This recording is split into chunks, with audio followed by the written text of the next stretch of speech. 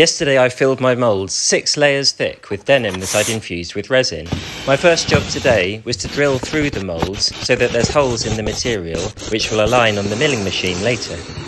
Next I needed to trim the edges of the moulds where the denim and resin had squeezed out.